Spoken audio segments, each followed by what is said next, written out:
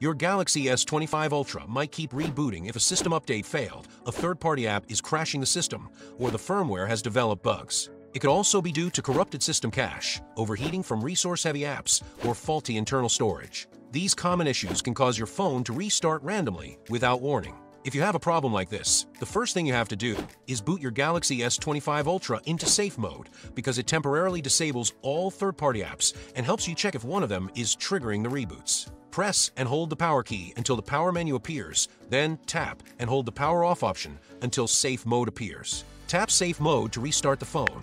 If your device stops rebooting in safe mode, then you know a third-party app is the cause. Start uninstalling recently downloaded apps one by one until the issue is gone. If that doesn't fix it, try checking for software updates because outdated firmware may contain bugs that cause reboot loops. Open Settings, scroll down, and tap on Software Update. Tap Download and Install, and if an update is available, follow the prompts to complete it. Updates often contain bug fixes and system optimizations that can stabilize your phone. If your phone still keeps restarting, check your storage space because low internal storage can lead to performance issues and sudden restarts. Open Settings.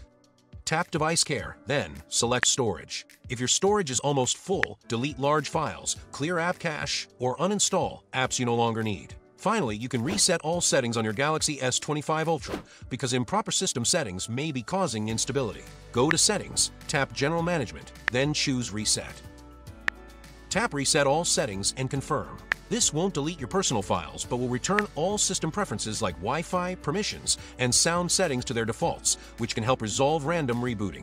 After following these steps, your Galaxy S25 Ultra should stop rebooting unexpectedly and return to normal operation. If the issue continues, you may need to bring it to a Samsung Service Center for professional inspection. Also, if ever you have issues with your phone, drop a comment below, and we might be able to help. Thanks for watching.